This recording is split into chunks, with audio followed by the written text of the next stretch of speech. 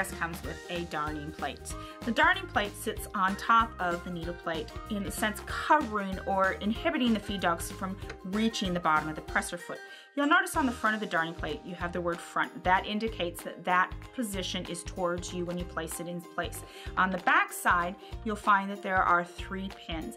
These pins fit in the 3 holes located on the needle plate. Simply align the pins with the holes and you're going to press down to put the darning plate in place. Now, when the darning plate is in place, when I sew, the feed dogs, as you can see, cannot come to meet the bottom of the presser foot. This would be used in techniques such as attaching a button or free motion sewing.